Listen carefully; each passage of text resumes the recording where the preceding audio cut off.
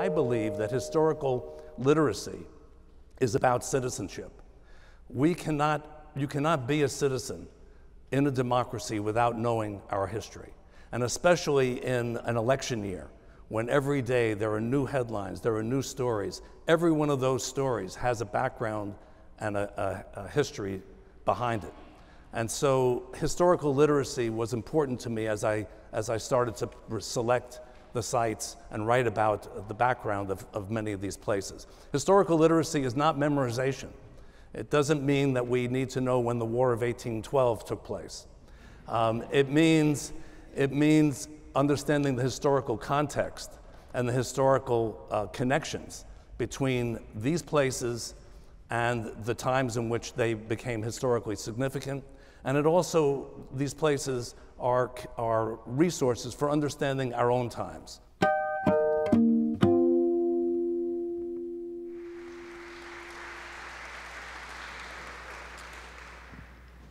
Thank you all very much. And aren't we lucky, really, to have this beautiful day that's been for our enjoyment today, and to gather in this marvelous space, so beautifully preserved, going all the way back to the early part of the 18th century, with so much history and so much story that we all need to take heart from and learn from. I feel very strongly that history is a subject that we cannot overemphasize in raising our children, our grandchildren, and enlarging our own understanding and appreciation of the world we live in, not to say the country we live in. And everything that we can do to encourage history, to keep history vital and part of the liberal arts education in our colleges and universities, the better off we will be in the long run. Right now, nearly 80% of the colleges and universities in the country are no longer requiring any history whatever in order to graduate. And this is a big mistake. It's a big swerve in the wrong direction, in my view. History should not ever be boring. History is not about statistics and dull provisos of rare and long-forgotten testimonials. It's about people. It's about human beings. History is human when in the course of human events. And in order to understand what happened and why it happened, we need to understand those human beings. And one of the most important and best of all ways to understand individual human beings is to go where things happened, and particularly go to where they grew up.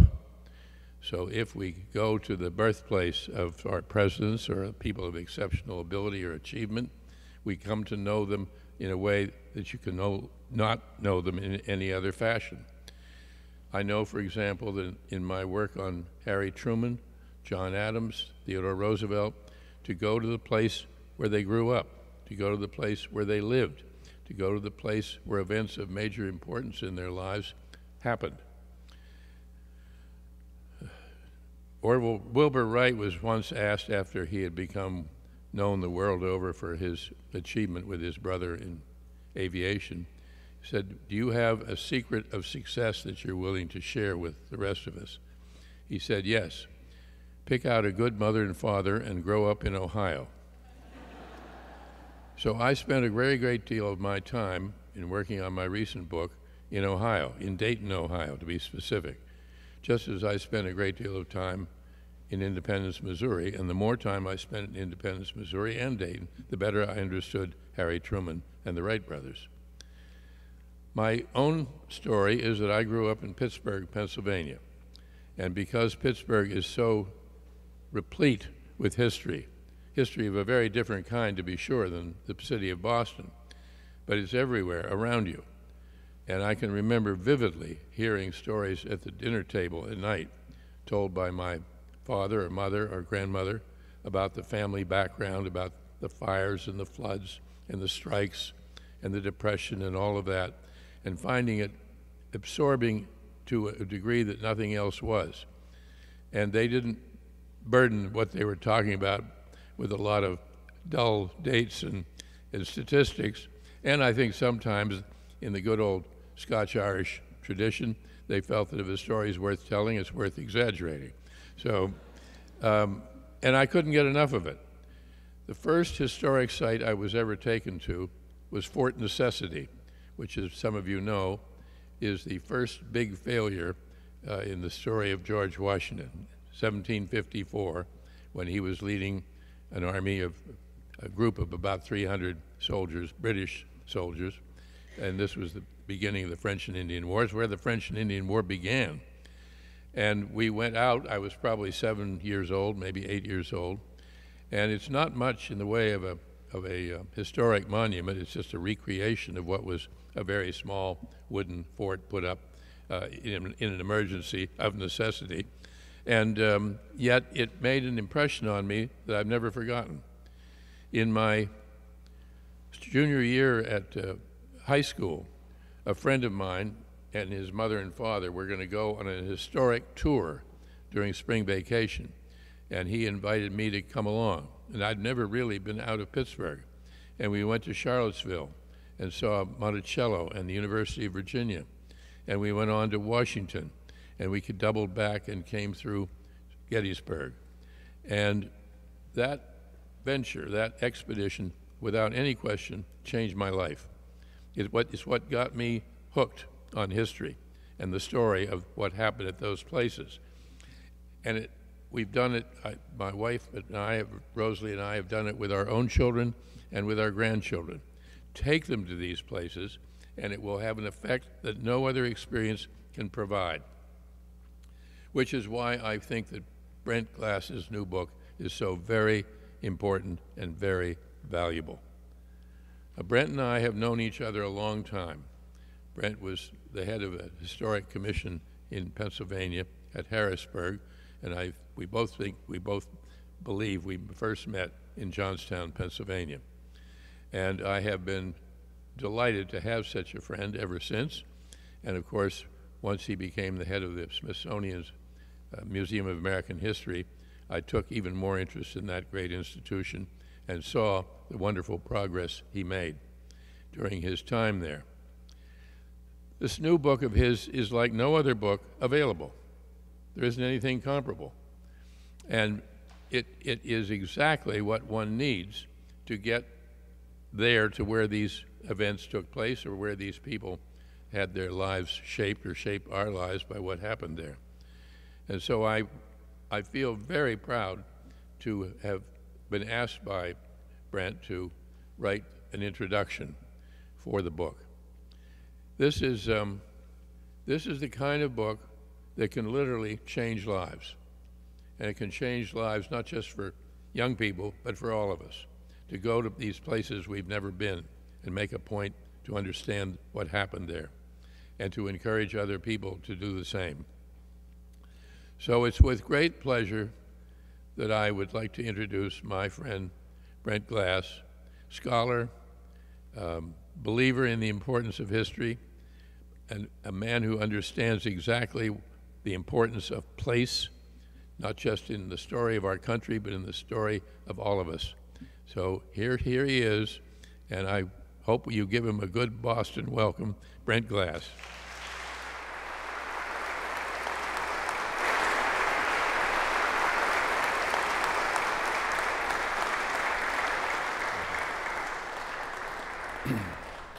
Well, good evening, everyone. And David, thank you for that wonderful introduction. I guess I should say I'm not intimidated by following David McCullough. And the reason for that is that no one can follow David McCullough. And so I will just say that it's a great honor that you provided the foreword to my book, and I encourage all of you to read the wonderful reminiscences and the wonderful insights that David brings to this subject of the power of historic places. Something about David you may not know, that he has a bridge in Pittsburgh named for him. The 16th Street Bridge was named for David McCullough, and I was privileged to be at that ceremony. And the only advice I gave David was that if there's a traffic jam on the bridge, please ask the radio stations to say it's the 16th Street Bridge and not say there's traffic on the David McCullough Bridge. I don't think that would sound very good. I also want to thank Emily Curran and the Old South Meeting House for providing this wonderful, beautiful venue for this evening's program. And it's a great honor to speak here.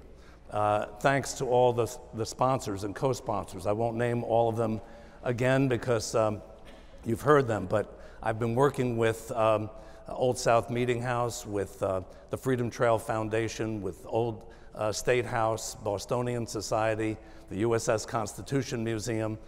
These are real treasures here in Boston, and I'm delighted that I'm able to work with them in recent years. I also want to recognize an old friend, a good friend, I shouldn't say old friend, Carl Knoll, who directs the Historic New England and does an extraordinary job in historic preservation and museums. And Carl and I have known each other as long as David and I have known each other. So Carl, it's great to see you here. I want to recognize and thank my wife, Catherine Keller, who is here and who has been a great source of inspiration and a wonderful editor of many of the essays that you will read in 50 Great American Places. So thank you, Catherine. I don't take honors for granted.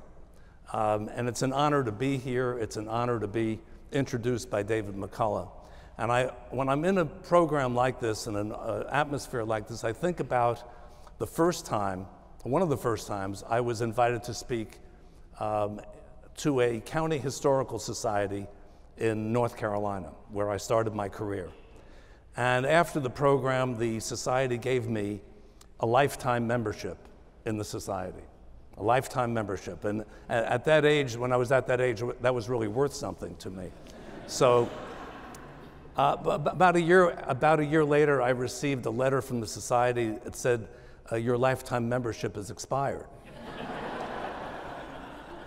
So I realized that these honors come and then sometimes these honors can go. So I am very honored to be here, and I don't take it for granted. And when I decided to write this book, David advised me, and it was good advice, to write the book that I would want to read. And the book that I wanted to read, I had 3 goals in mind. First, I wanted to encourage historical literacy. And David, I think, eloquently is a spokesman for historical literacy, but I believe that historical literacy is about citizenship. You cannot be a citizen in a democracy without knowing our history. And especially in an election year, when every day there are new headlines, there are new stories. Every one of those stories has a background and a history behind it. And so historical literacy was important to me as I started to select the sites and write about the background of many of these places. Historical literacy is not memorization. It doesn't mean that we need to know when the War of 1812 took place. It means understanding the historical context and the historical connections between these places and the times in which they became historically significant. And it also, these places are resources for understanding our own times. So historical literacy was very important to me. And not only are we in an election year, presidential election year, but we're in the year of Alexander Hamilton. And what's been so great for me is to see the national and international interest in the founders of our country through the popularity of Alexander Hamilton. And I was in Monticello earlier this week, in Montpelier, and then being here on the Freedom Trail and at the Old South Meeting House and the Old State House. I think we have a great opportunity now to re-engage the public in the founding stories of our country. And you're doing such a great job here at this site and the other sites we've mentioned.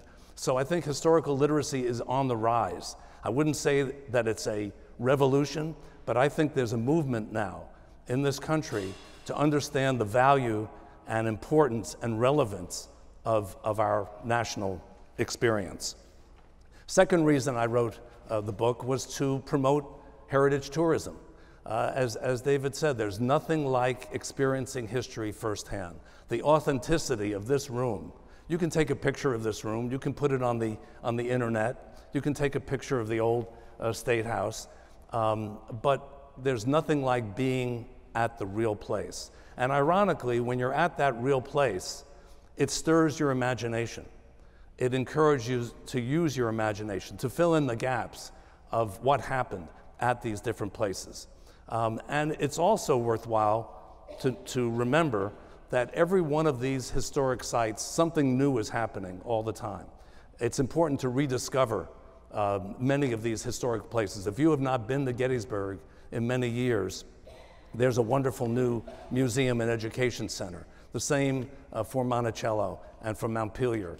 And when you come to Boston and you're on the Freedom Trail, just in the last several years, there's a whole new experience of costumed guides that take you through around the various sites of the Freedom Trail. All of that's new.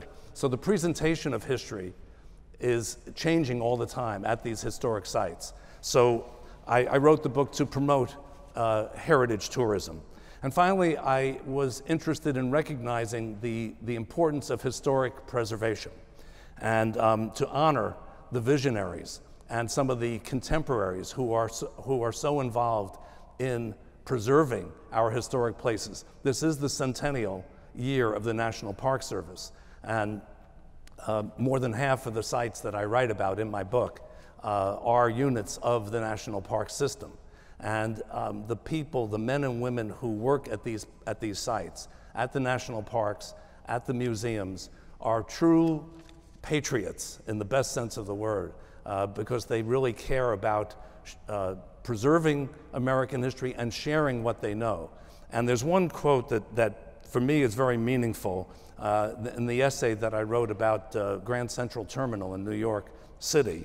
And it comes from Jacqueline Kennedy Onassis, when she was an advocate for preserving Grand Central Terminal in the 1970s. And many of you remember that was not an easy struggle, because there was great pressure to build a skyscraper on top of Grand Central Terminal that would totally have compromised the integrity and maybe even the structural integrity of that landmark.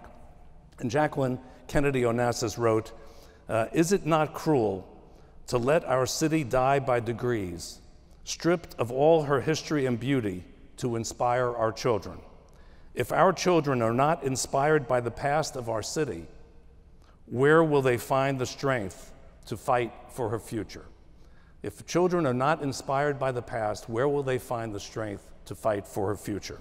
So I think the third reason I wrote the book was to pay tribute to the people who had the foresight to preserve our history. And as David said, people make history. History is not inevitable. It's not inevitable that the American Revolution occurred when it did. It was people behind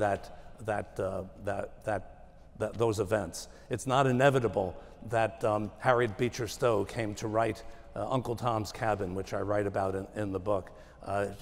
She made that happen. She made that contribution to raising the awareness of the evils of slavery. So history is not inevitable. Historic preservation is not inevitable. Now, selecting the sites for this book, and it's interesting, as I've talked about the book in many locations around the country, more people are asking me about what I didn't include than what I did include, and maybe we can talk about that a little bit later. But I had 4 criteria in mind. I selected sites from every time period, from the pre-colonial period to the present day. And so the sites are listed in the book roughly in chronological order. And that's important because some people have asked me whether I listed them in order of importance, and that I was never going to try to do that. And someone from Mesa Verde in Colorado, which is one of the first essays I write about, said to me, well, I guess Mesa Verde is more important than the Freedom Trail, because we're listed 3rd and the Freedom Trail is listed 8th or 9th. I said, no, they're listed in chronological order. Second criteria was geographical distribution. I selected places that represent every region of the country. The third criteria was public access. These are places that everyone can visit. Some have nominal fees, but all of these places are open and available to the public. And the fourth theme was that, the fourth criteria was that the historic places I described represent major themes in American history. Now, I selected 5 themes, and the 5 themes are freedom, war, innovation, diversity, and landscape. Freedom, war, innovation, diversity, and landscape. FWEDL, if you're trying to have a way to remember that. So what I want to do in the time we have remaining, and I want to reserve some time for questions, is to show you some images of some of the sites represented in 50 Great American Places. I'm not going to show you 50 sites, so don't worry about that.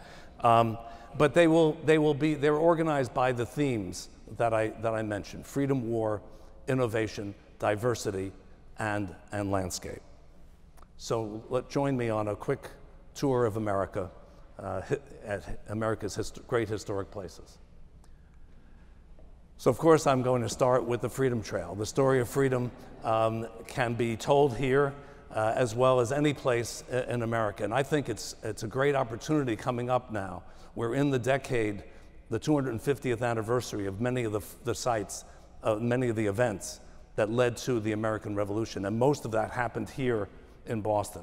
So I think we have a great opportunity on the Freedom Trail at the various sites to remind people of the central role of this city and of this region in the story of freedom. I encourage you to visit Seneca Falls, New York. Seneca Falls was mentioned last week in the victory speech that Hillary Clinton delivered. The National Park Service manages this wonderful historic site. The building on your left is the Wesleyan Chapel, where 300 people gathered in the heat of July 1848 and signed what they called the Declaration of Sentiments, which included a provision that women would have the right to vote. Now, that right was not extended on a federal level, on the national level, until 1919, until the 19th Amendment was adopted. But those women, and the story I like the best about the Women's Rights Convention, and the building on your left, by the way, is the home of Elizabeth Cady Stanton, who was one of the major organizers of the Women's Rights Convention.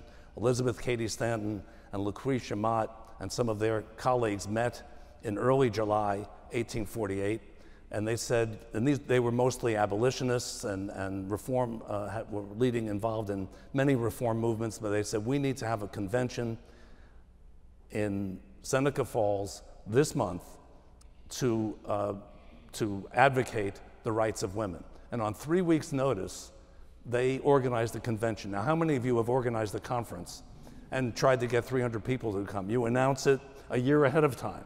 Without a fax machine, without the internet, without telephones, they announced the conference and 300 people came, and 150 of them, men and women, signed the Declaration of Sentiments. Very important site on the story of freedom. Ebenezer Baptist Church and the Martin Luther King home in Atlanta, another national park site, and a very important site for understanding not only the role of Martin Luther King, but the whole civil rights movement and the story of freedom that it represents. The National Park Service has renovated Ebenezer Baptist Church, so now you can go into the church and hear recordings of Dr. King delivering sermons in that church. And then at the birth home on your right, you can see the bedroom, the very humble bedroom where Martin Luther King was born. And one of the stories that I think is interesting is that when Martin Luther King was born, his name was Michael King, Jr. How many people know that? His father was Michael King, Sr., and he was a pastor at Ebenezer Baptist Church. And Michael King, Sr., in the early 1930s, visited Germany with several other ministers. And he became very interested in the story of Martin Luther and the Protestant Reformation and the rebellion against the authority of the Catholic Church. And he came back and changed his name to Martin Luther King. And he changed his son's name to Martin Luther King Jr. Well, you learn about this and much more visiting the King home at Ebenezer Baptist Church in Atlanta. Now, some sites related to war. In Yorktown, the climatic battle of the American Revolution, and an important reminder of the alliance between the French and Americans that led to the victory over the British in October 1781. That story is told at Yorktown. And in my essay about Yorktown, I include information about Jamestown and Colonial Williamsburg and Fort Monroe and the whole extraordinary array of historic sites in the Virginia Peninsula, and how those sites shaped our early American history and the Civil War period, and even into the 20th century, Colonial Williamsburg representing one of the most important efforts in historic preservation in this country and in any country. Visiting Yorktown, you have an opportunity to visit these other wonderful historic places as well. The Peace Memorial at Gettysburg. I've visited Gettysburg Battlefield probably more than any of the other sites in the book, except for the Brooklyn Bridge, David. I've been to the Brooklyn Bridge more times. But Gettysburg, in addition to the battlefields and in addition to the historic houses that are open to the public and the museum, the memorial landscape at Gettysburg is stunning. There are more than 1,300 memorials. And the Peace Memorial is of particular interest to me because Franklin Roosevelt in 1938, on the occasion of the 75th anniversary of the Battle of Gettysburg, dedicated this memorial. And a peace memorial dedicated in 1938, just on the eve of World War II, I think is particularly interesting to me, and a particularly poignant moment when the world was about to enter into another major and catastrophic conflict. This peace memorial stands to a better and a more hopeful future. I have an essay about the Indian Wars in the mid-19th century, following our Civil War. On the left is the cemetery at Little Bighorn in Montana, and on the right is the very humble memorial maintained by a local group dedicated to the massacre at Wounded Knee in South Dakota.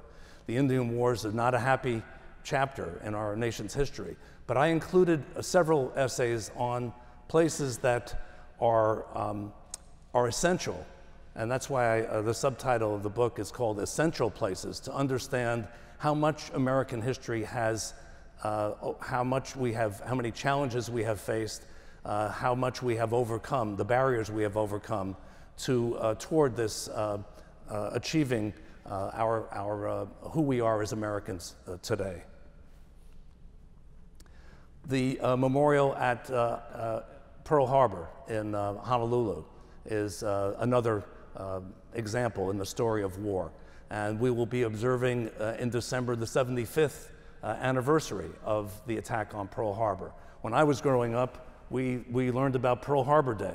I'm not sure if people think about Pearl Harbor Day today. I hope that there will be some recognition of the importance of how that war shaped and changed American history.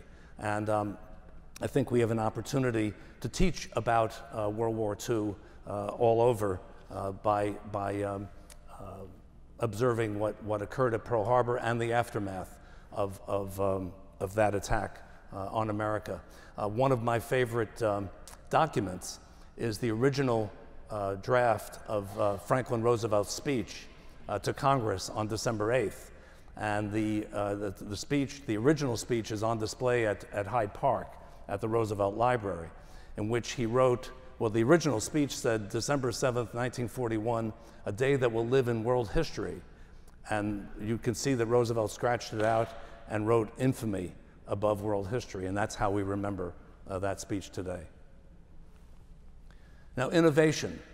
I'll show you a few examples that I think are interesting. The Slater Mill, not far from here in Pawtucket, Rhode Island, the first textile mill in the country, is now a museum, a wonderful example of early power technology, water-powered technology. They do a terrific job there at Slater Mill explaining textile manufacturing and explaining the relevance and the context of the Industrial Revolution. Slater Mill dates, by the way, from the early 1790s, and so you can get a sense of the important development of the textile industry that really changed New England and changed America. The Montclair shops in Baltimore, Maryland. On July 4th, 1828, John Quincy Adams dedicated the Chesapeake and Ohio Canal outside of Washington, D.C.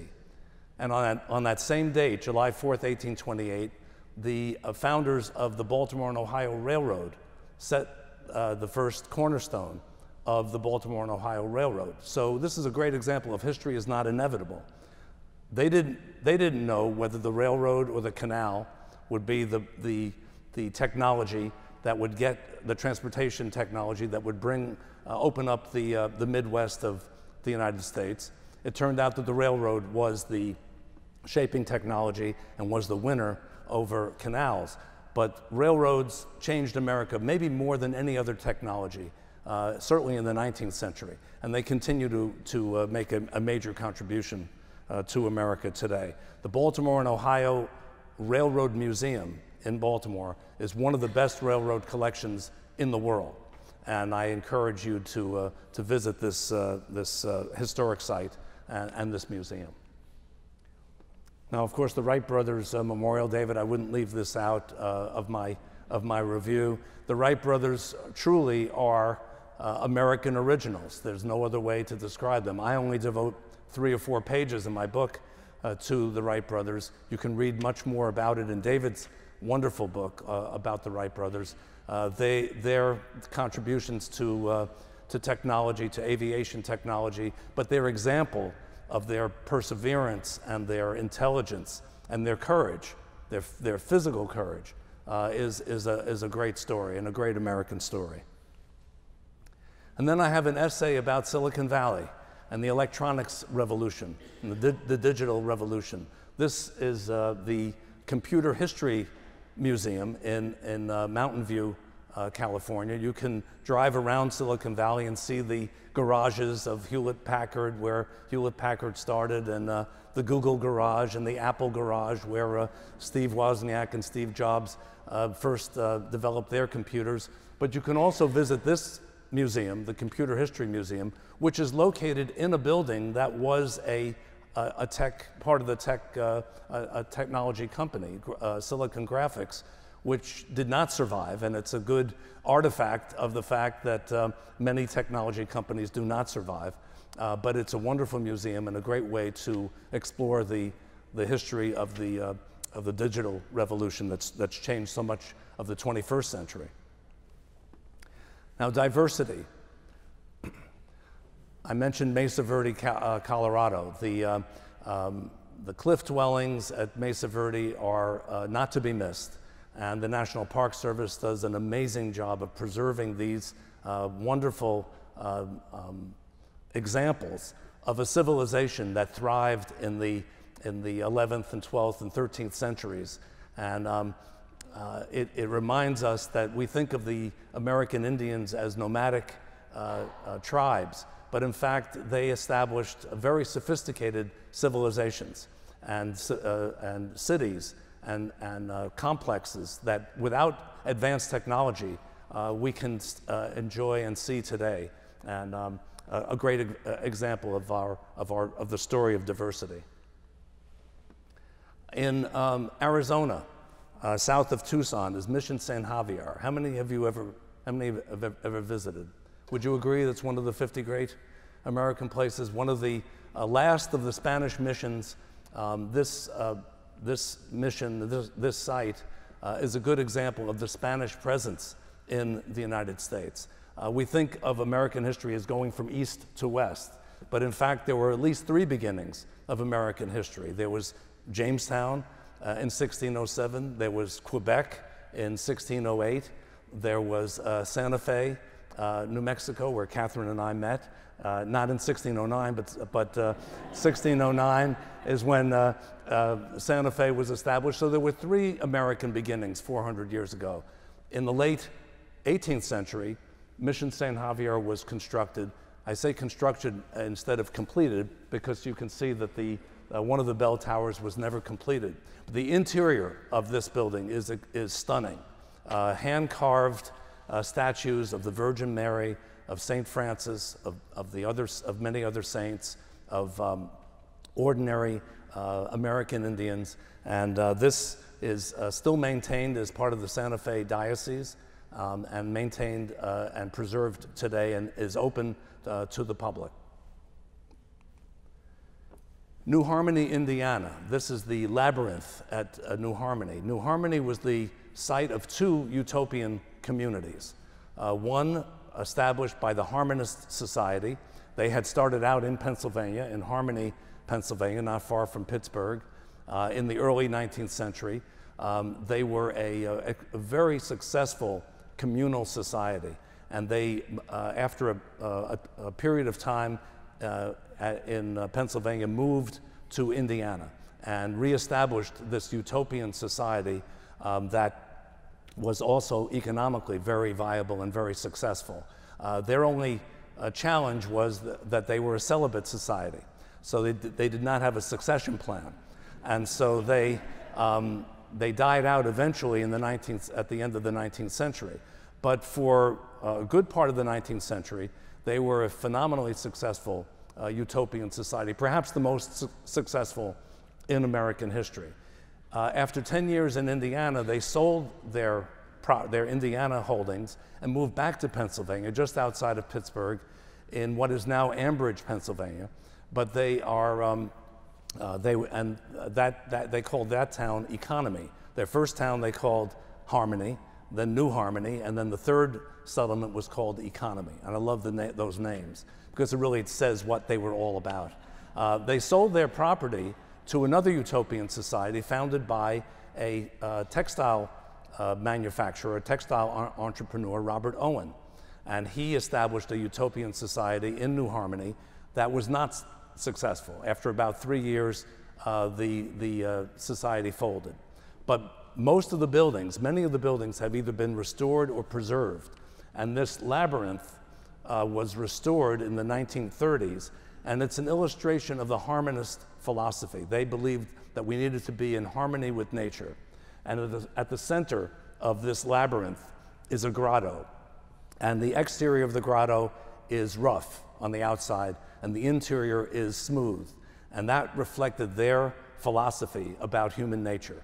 So New Harmony, Indiana is a well-preserved town, illustrating not only the two utopias of the early 19th century, but also the efforts to preserve that history in the 20th century.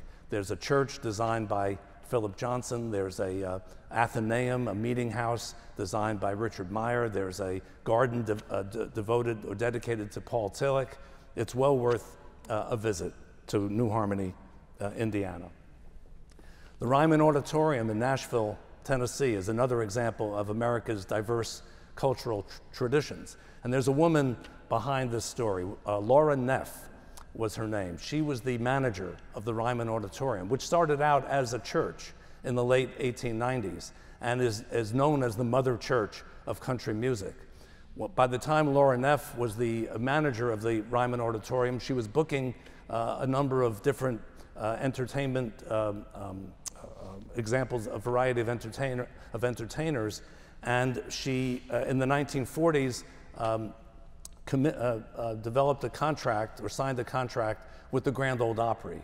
And that radio show, the Grand Ole Opry, was broadcast from Ryman Auditorium starting in the 1940s all the way through to the 1970s.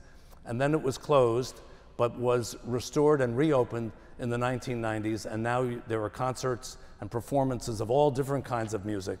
But the Ryman Auditorium plays a central role in the emergence and the transformation of Nashville into a music city. Now I'll close with a few images of sites that relate to the landscape.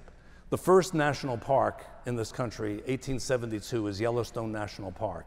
And it predates the establishment of the National Park Service by, let's see, 28, 16, somebody help me, more than 40 years. The idea of national parks was an American idea.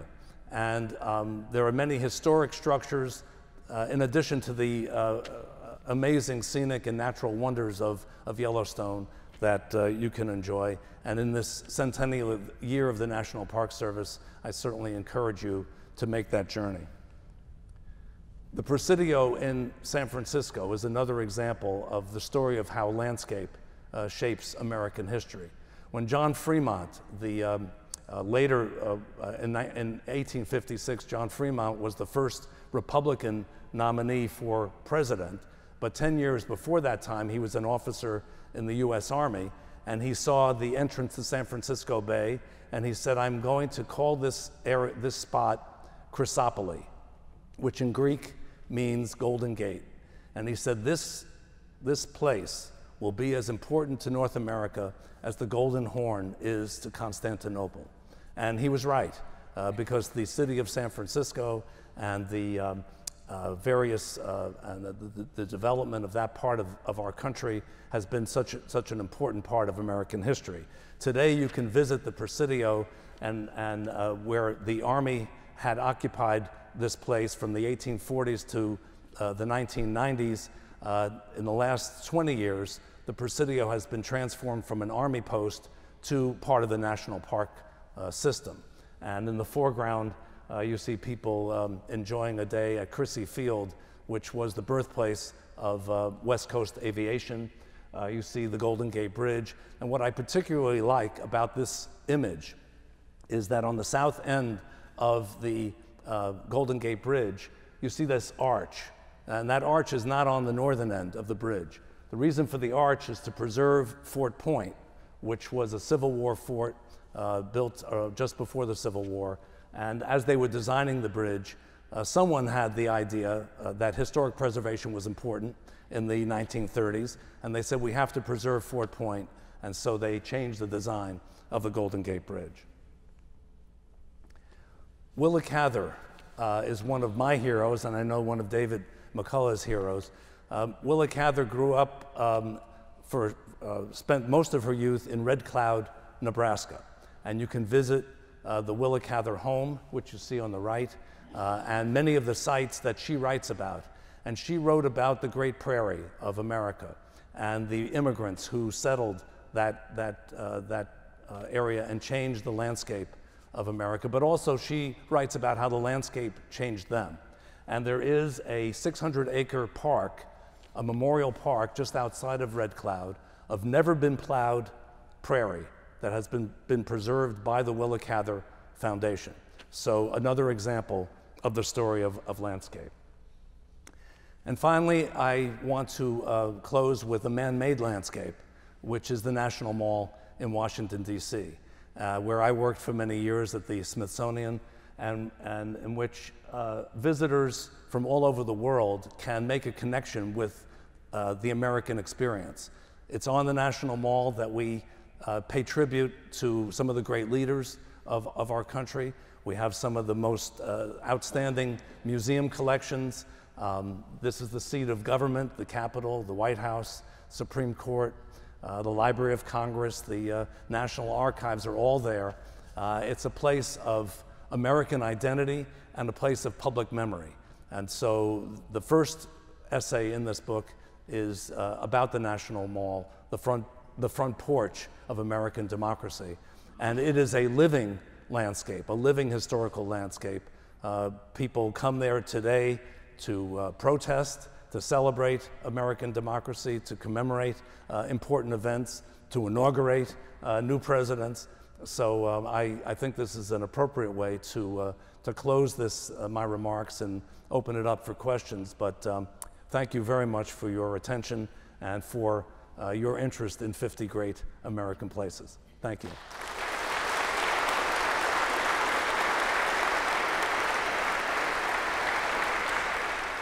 Glad that you mentioned the Smithsonian, because one of my favorite little exhibits in that is the gunboat Philadelphia, which is the original totally preserved gunboat from the Revolution from Lake Champlain.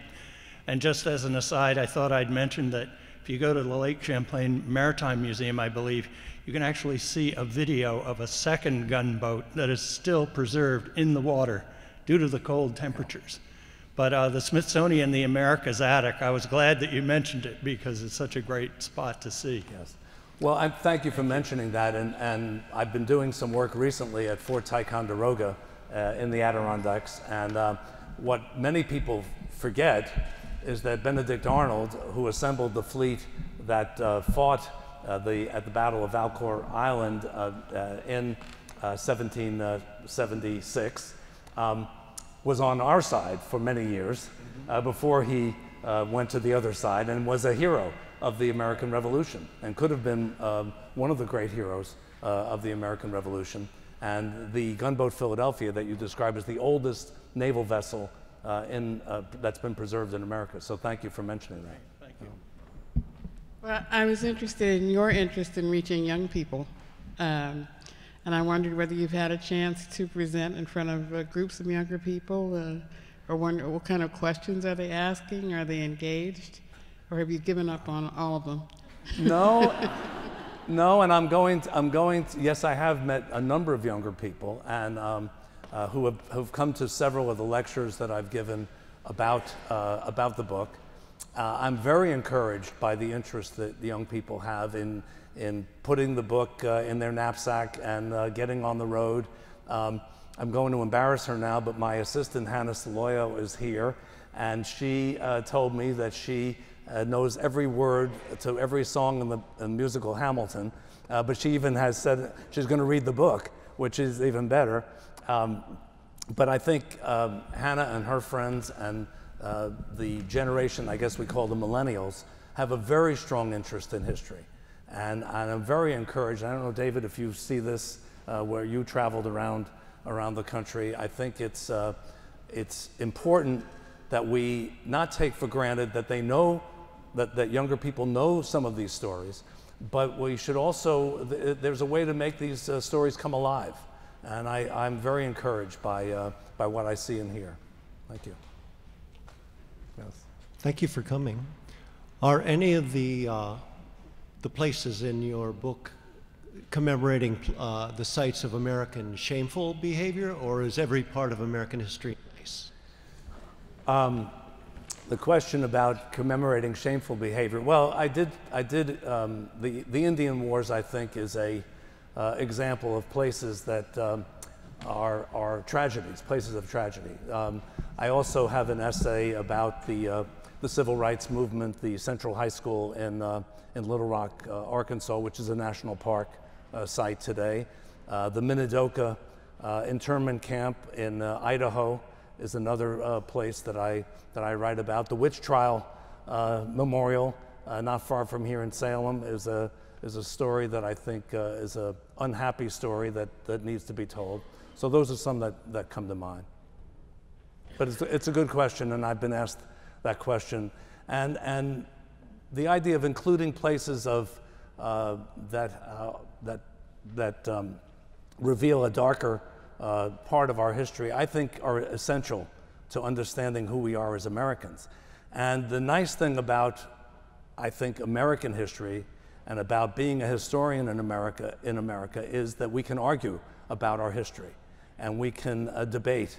I was once speaking in Moscow at a conference, a museum conference, and a young woman stood up, and the translation was not, it was sequential, so I was waiting for the translation. She made about a 2 or 3 minute speech, and she And I couldn't imagine what she was, and she was quite agitated and quite worked up, and I wasn't sure exactly what she was saying. And the translator said, she's asking, what do you do about historical falsification? That was it. And that was a real concern to her.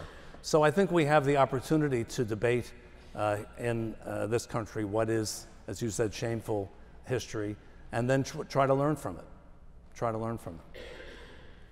Yes. Hi, thanks for being here. There are a lot of great historic places that are also suffering from lack of funding and having difficulty with preservation. And so I was wondering if you could just speak to how we sustain our historic places going into the future.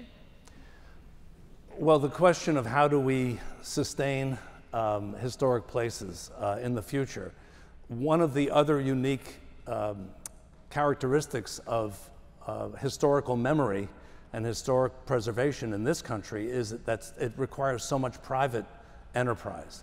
And as I've traveled to other countries or meet professionals from other countries, they're amazed at the level of private sector involvement. And Carl and I have talked about this, and I've talked about it with my colleagues on the Freedom Trail. And we met earlier some of the people who volunteer their time to preserve and to serve on the boards of these organizations. I'm not that optimistic about public support for history in the future. And I think we have to be very strategic and targeted as we try to make our case for public support. I am much more optimistic about private support for history. I think that there is a growing interest in all generations and across the country that these places are important, that we're going to figure out ways to preserve them. I'm involved in a number of projects around the country where private local leadership is stepping forward. The public sector is following behind, unfortunately, and I just think, to be very candid, I'm not optimistic about public support, and notwithstanding the great work that the National Park Service does, I think the people from the National Park Service would also tell you how much of a struggle it is and challenge it is to sustain the great historic sites that we have in this country. But I'm very optimistic about private enterprise and private support. Well, you've been a wonderful audience. I guess I will meet more of you later and sign some books. But thank you so much. Thank you for the invitation to join you this evening, and thanks for this great evening. Thank